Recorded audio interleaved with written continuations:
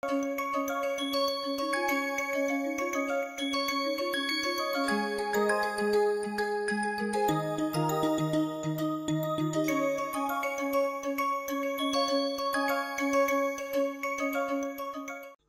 will go forward to say that we have basis sets with only valence, up to valence is not good enough today. You can't publish any paper with this actually. Alright, so it's very important to realize this. You must use what are called polarization functions. So that is very important, polarization function. So what is polarization? This is adding basis functions, first of course to the contracted functions. When I say basis functions, it means it is Slater or CGF. Please read Slater for CGF, okay, because they are identical, alright. It's just that we are not actually using Slater, so I don't want to write Slater. It's a contracted Gaussian. So adding more basis functions beyond the valence angular momentum. So that is important. So for example, for carbon, that would mean adding D functions, 3D. I am calling it 3D, but it does not matter. 3 is not important, D functions. So adding 3 D functions is important for carbon because the valence angular momentum is P, it stops at P, you have to add one more, at least one more. You can even have two more. There is no reason to have one more. People use 1 3D functions, typically 1 3D functions, but you can use 2 3D functions. People are using F, 4F and so on. Many functions today they are using. So they become highly accurate basis set. Even though carbon does not have D and F, they use basis functions simply because these are functions to expand the molecular orbitals. It has nothing to do with actual carbon. Remember, this contracted Gaussian or A mu, these are the A mu's, okay. My basis set was only to expand the molecular orbitals and the philosophy was more the merrier anyway. So there is no reason to stop at P, okay. Then each of these are now again going to be expanded in terms of primitive Gaussian. So again expand in terms, so philosophy is same. I hope you understand. So all again these are going to be D type primitive Gaussian, F type primitive Gaussian, so exactly the same philosophy. And you keep doing the integral calculations and so on. So for hydrogen, for example, I am going to use 2p, maybe only one of them or maybe two, does not matter. I can also use D, 3D, F and so on, even for hydrogen. Note again the total energy is not important. I had said this in one day. The total energy may change in only 10th digit, that is not important, it is the difference energy. What is the difference energy changing? That is important. So that is why these large basis sets are required. When you do a ground minus excited state, let us say, I mean I have not told you how to calculate excited state yet, but let us say that you know that difference, even if the total energy is only in 8-9 digit, that difference can be significantly important for spectroscopic accuracy. So if you have missing something in the 6th digit, then there can be an error which is of the spectroscopic accuracy. So percentage error by itself in total energy is not important. So typical example is that if I have 1% error in let us say E excited minus E ground and each of them has only 1% error, then you do not know which way the error is. The error is not systematic. So when I take the difference, the error will multiply. Okay, so that is the real problem, and very often it happens. Let us say I have 1000 kilojoules, some number, I am subtracting that with 998 kilojoules and my result is 2 kilojoules, and that is what I am saying, hydrogen bond interaction, right. This 1000 has a 1% error, this is also 1% error. So the error is 10 kilojoules, right. This is 9 or 10 kilojoules. How can you explain 2 kilojoules with the error bar of 10 kilojoules, right? It is ridiculous. So that is essentially the problem, that people want to reduce that error bar from 1% to 0.1%. And if you want to do that, then you need this large number of basis functions. And actually that will directly take us to the beyond Hartree-Fock, this particular discussion, So I want to tell that the basis set has the same feeling why I want to go beyond Hartree Fock. Because Hartree Fock is good actually otherwise. So these basis sets are good, but people have to use larger and larger basis sets. These are called the polarized basis set. For Husinaga-Dunning, there is a name for this. They would call, originally they would call DZVP. Just P will be used, so Husinaga-Dunning. This is plus polarization. They will say DZV2P, 2 polarization, 2D functions. Then you can have D, F, G and so on. They will have different nomenclature. I think it's not important. In the case of the Poppel's basis, they call it 631G D comma P. D comma P is very clear. For carbon and first row atom D, for hydrogen P. That is what it means. Okay? So this is very often also called as 631G star star.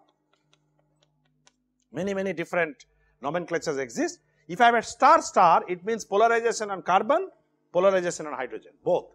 If I have only star, it means only polarization on carbon or first row atom, not on hydrogen.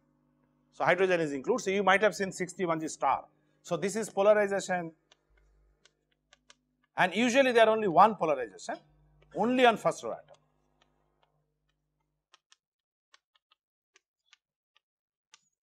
So these are typically a single polarization functions.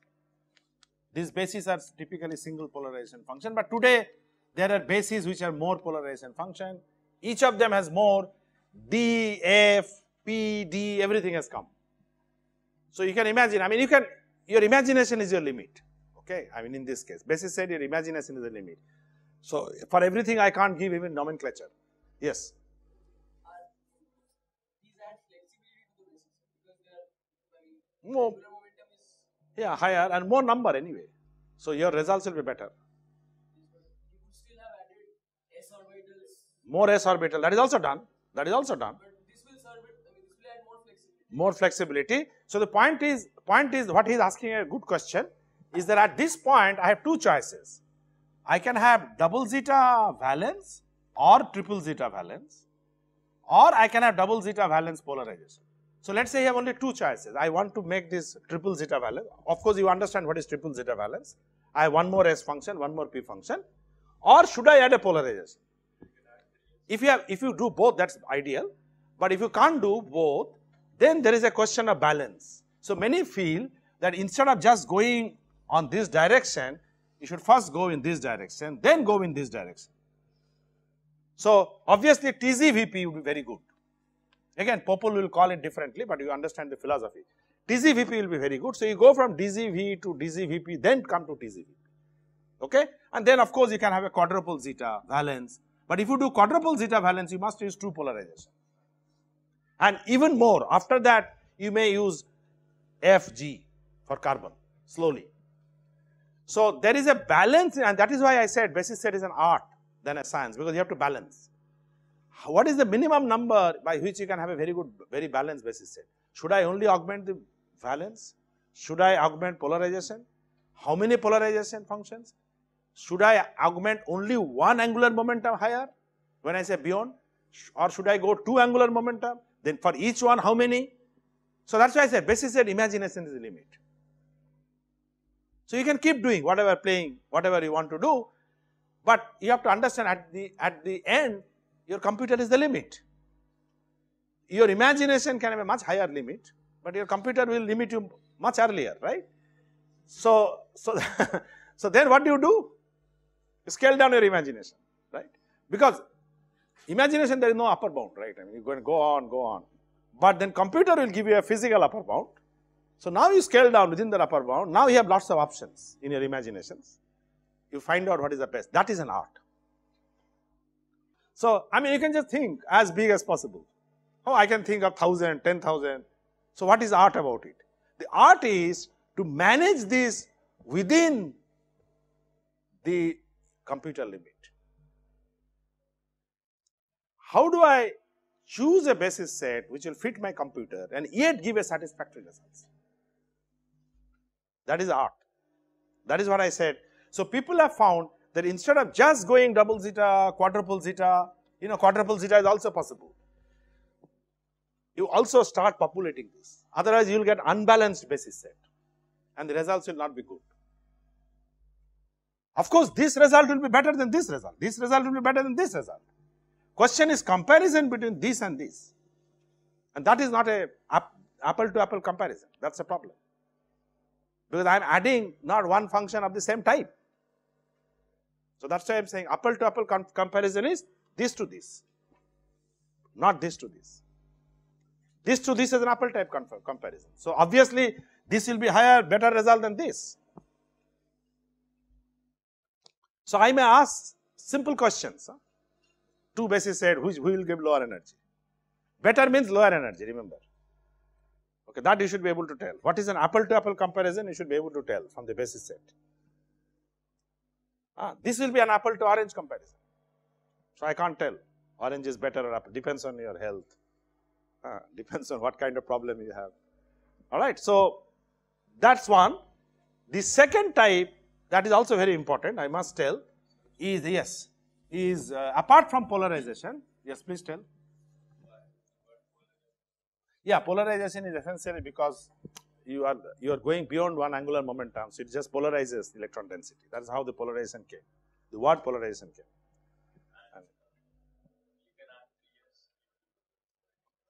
Yes, so that's what I said, no, valence. Well, I mean, at this point, at this point it doesn't matter whether I call it 2s or 3s. S is S, finally.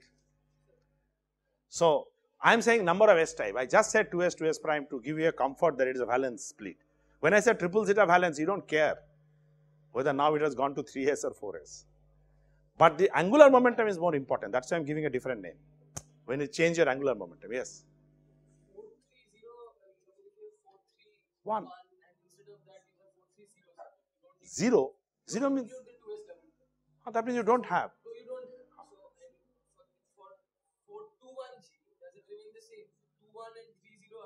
I think 2, 1 will be better. Difference is that you are adding another S function. No? That is always better than just expanding this one S function by more number of primitives. That's my gut feeling. Again, it's an apple to orange comparison, but that's my gut feeling. So essentially, you are saying, is it double zeta better or single zeta? Single zeta with more primitives, or double zeta with little less. I would say double zeta is better with the same total number of primitives. Yeah, I have different exponent. Double zeta, you give more flexibility on the valence. That is always better. Okay, than single zeta. In fact, you will see that today we never use single zeta basis set. Today we don't use. I will tell you one single zeta basis set Popol had, but we don't use it. Since the discussion has come up, let me discuss that. That is the simplest basis set that we have, STO3G or STO-NG in general. This STO is Slater type orbital. So in STO3G when I actually use single zeta. 1s, 2s, 2p, end. For carbon, hydrogen 1s. And each of these are expanded in terms of 3 primitive Gaussians. So please understand what is STO3G. So if it is STO-NG, n primitive Gaussian. But the number of atomic orbitals used are exactly what you said, single zeta. So if I do a methane calculation in STO3G, then you have 1, 2, actually it's good that you asked this question. You have expanded my ability to ask questions in the midterm exam. I am not going to discuss STO. So what is your methane number of STO3G? 1, 2, 5, 9, right? 4 hydrogen. So methane has 9 in STO3G. Actually STO-NG. 3 is immaterial. Total number of molecular orbitals that will be generated, and I will actually say what is the total number of molecular orbitals that will be generated. Your dimension, that is more important, because if you get confused with A mu and primitive and contracted Gaussian, the total number will depend on number of contracted Gaussian. So that goes into your Fock matrix dimension, right? A mu, number of A mu, which are my so that will be methane. So these are single zeta. But practically today this is outdated. In old days people used to do STO3G. STO2G is also used, but 3G is the minimum and pretty bad basis set. And nobody will publish any paper with this. So minimum is double zeta. Minimum is double zeta with at least single polarization. Okay? Each of the dp you can have 2d, 2p. So you can have also a double polarization, which will be 2d, 2p. You can have polarization beyond d and p, f, g. So those are what are called augmented bases. I am not going to go into that. There is something called augmented bases, correlation consistent bases, aug, cc, pv, dz. You know, there are basis sets which are known as augmented, correlation consistent, pv, dz. Very, very complicated basis sets, which are actually valence double zeta, no doubt, but correlation consistent and augmented. So what they do, depending on how they augment it, how many PV, double zeta, triple zeta, quadruple zeta, they balance the basis set. So just as I told you, if they are using triple zeta, they would probably use minimum polarization, one polarization. If they use quadruple zeta, they will use two polarization and one more of the other higher angular momentum. So for example, carbon, if I am using QZ, V, then this is my S and P, then I will have two D functions, one F functions. So when I say augmented CC, QZ, PV, QZ, automatically D and F will come. That people now know. So these are all a part of the nomenclature. Okay? Because people have realized, don't only go for valence. As soon as you go for valence, include one more polarization of D and one more of the higher angular momentum. But obviously, D number should be always more than F number. So if I do carbon with a 1 D function and 2 F function, that is bad. Because if you have to tell what is contributes to carbon more than D or F, then of course answer is D first, then F. So again, that is a balance. Okay? So never use 1D, 2F. So I hope you understand. So these kind of basis sets are not just the valence double zeta. This augmented essentially takes care, and correlation consistent takes care how the D, F, G angular momentums will come. They keep on coming. Alright. So I think beyond a point it is not really interesting, because you have to just know the nomenclature and and people have used standard nomenclature. You can't change it now. Alright. You can argue, but you can't change it because everybody uses that. So you just have to know. This is really like information, more of information. As long as you understand the philosophy, you should be happy. But one more function that I must add before I complete the basis set is what are called the diffuse functions. So for many problems, I need to add, apart from all these, something called diffuse functions. Now, what is a diffuse function? Diffuse function is a function which decays very, very slowly. That means, let's say hydrogen have a diffuse function. The function is diffused over a large range.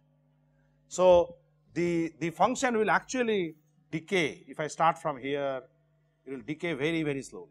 So at a large R, the density, there will be still some density. Now if you look at Slater function or Gaussian function, what determines either R minus RA or doesn't matter whether 1 or 2, what will determine the diffuse nature of the function? Can you tell me? Alpha. So alpha should be high or low? No, it should be low. To have a good diffuse function, alpha should be low, right?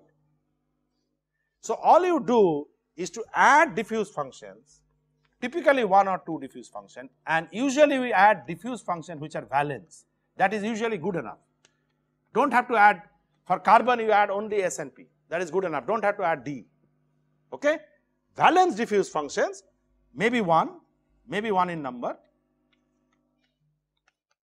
Again, they would be Gaussian, of course, with very low exponent. Maybe even 1 will do. But at least it is required for many problems, where particularly if you want to calculate electron affinity, where the anion, the electron negative, the electron has a effect very large distance from the nuclei. It is very important. Many times even excitation energies. Okay? Many times even hydrogen bond, which are diffused over a long range. So that's chemistry. You require a low exponent. How low? Alpha can be typically 0.01, as low as that. So let's say I use a primitive Gaussian of this kind. So, this alpha could be typically 0.01, 0.01, 0.02, that low. To have a, so it is also important today to add diffuse function, and a typical diffuse basis set is 631G plus D comma P. What does this mean now? You have one diffuse function for carbon and hydrogen plus one set of polarization function D comma P. Many times people use diffuse function only for the heavier atoms. So, for methane they will use only for carbon, not for hydrogen. But you can use the actually typically people use for both carbon and hydrogen, only valence. So, you have a one additional S carbon, one additional P carbon, okay, and one additional hydrogen S, plus a D function for carbon, P function for hydrogen.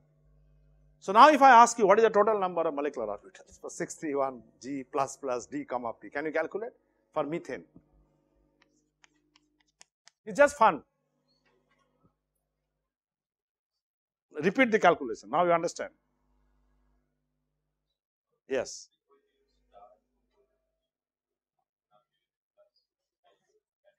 Huh? Now, I am now using in addition diffuse functions.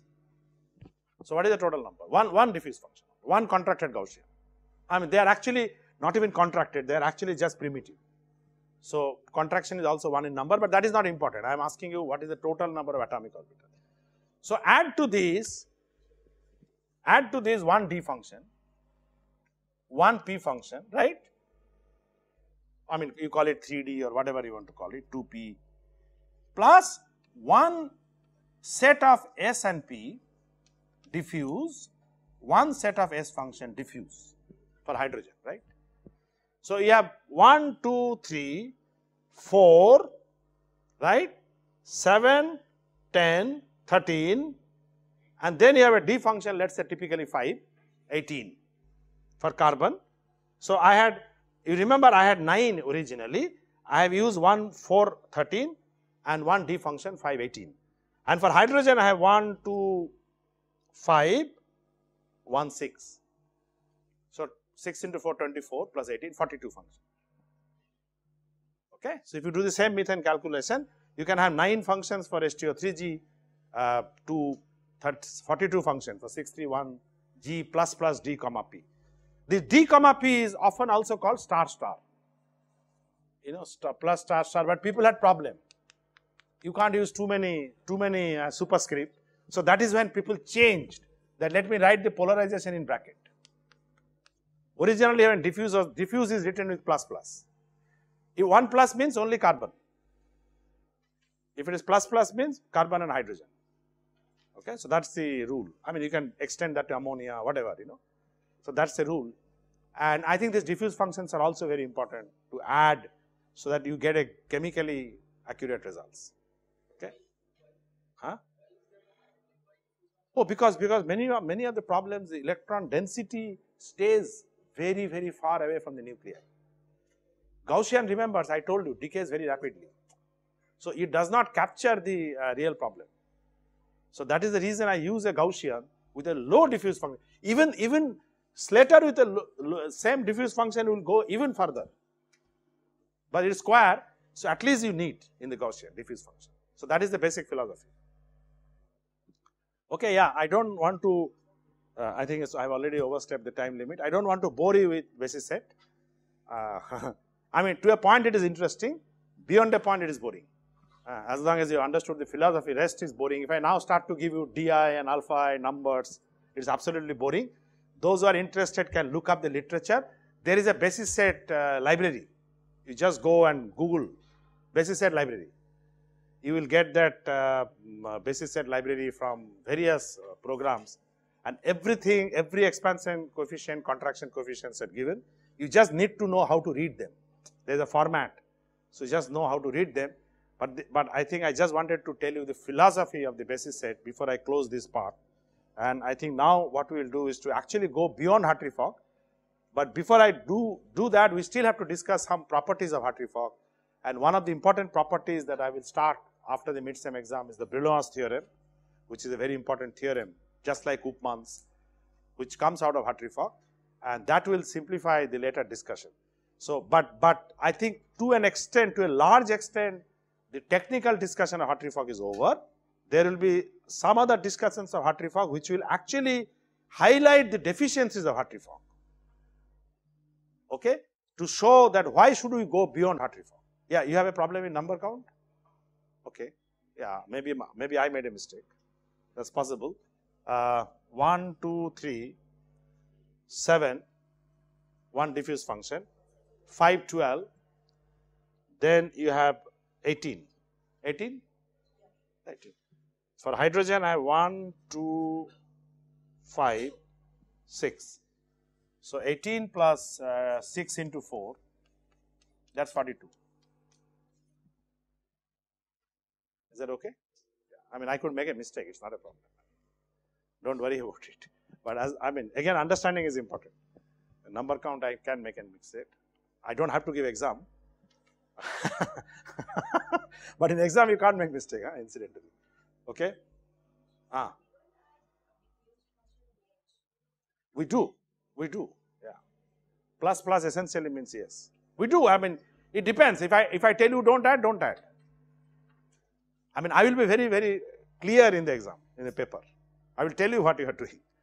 I just want you to understand capture and read. I'm not going to test you what is a better basis set.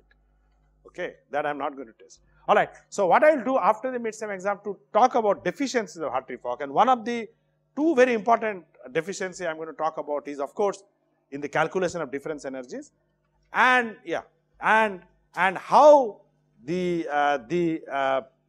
when you stretch a bond, how does the Hartree fog behave? In fact, it does not behave properly, even for hydrogen molecule. We have talked of H2 molecule, so I'm going to give an example, and that is where I will start, that how you get a wrong potential energy surface even for hydrogen molecule with a Hartree fog, single closed shell Hartree fog. So that will be my starting point. So I have told good things about Hartree fog till now. I have to start with some bad things. The last good thing that I must tell about Hartree fog is that Hartree fog recovers 95 to 97% of total energy. And that's beautiful actually. But as I told you, it's not good enough. And we have now discussed Hartree fog only at a geometry, at a fixed geometry. At an equilibrium geometry, Hartree fog works well. If you stress the geometry, many times Hartree fog does not do well. So one of the examples that I will start with is hydrogen, H2 molecule. Why it is bad. I'll try to explain the physics. And of course, the 3 to 5% error is too much of an error for a difference energy. And then I will talk of Brillouin's theorem, and then eventually how to improve the Hartree fog. Brillouin's theorem will be a technical theorem to improve the Hartree fog, which will aid in improving the Hartree fog, and that will be the rest of the mid-sem exam, after the mid-sem exam. So first 1 or 2 lectures will be still on Hartree fog, and after that post-Hartree fog theories. So we'll see post-Hartree fog theory again, sky is the limit. We'll see as much as we can do. All right. So suddenly I want to do perturbation theory, MP2, etc., and CI. These two things, and probably a little bit of couple clusters and DFT. Okay. Now, as you know that there's a little bit of potpourri. So after mid-sem, I have to tell you that I can't go very systematically in depth for each chapters, because otherwise, if I go only perturbation, the one possibility is I do only perturbation and CI and forget about the rest, which I think is not good idea today. So I have to, and we have another 18 to 20 lectures after mid-sem. So we have total about 40 lectures. So I have finished 18 lectures, but with a little bit of 1.5 lectures, sometimes it's almost like 19, 20. So it's okay. So we have really reached the halfway mark today. Okay, and the rest half we will do as good as possible that we can do. And many of the time the course actually is to end here. But I'm pushing the frontiers a little bit more. I actually want to do a little bit of couple cluster, to be honest, okay, because that is the gold standard of quantum chemistry today. Okay, so we'll see how we can do that in quick time. I have to also introduce a technique called second quantization, which I have not done. All right, so I will formally introduce anti-commutation rules and all that. So you can see there is a lot to do, and I have to somehow make sure. So I will collect my thoughts. What are the best things to bring in this one week break? And the exam, I suppose, is happening on Monday, since you didn't come back to me with any alternative date. So it stays on Monday first thing at 8:30 in the morning. Okay, and somebody else will normally I stay during the end sem exam, but mid sem I try to avoid, and somebody else will come and supervise. Of course, my TAs will be there. I hope I will be available in telephone. If there is any problem, just call me. All right, because I have to go to Chennai on that day, but little bit in the afternoon I am going. So morning I will be available.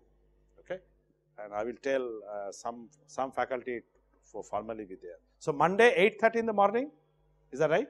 8:30 to 10:30. Is it 2 hours? 2 hours. Okay. And which room? Here only? That is not told yet. You have not seen. None of you have seen which room. But at least you have to see. You have to take the question papers there. No? And I have to tell the faculty which room it is. All right. So, yeah. Okay, fine.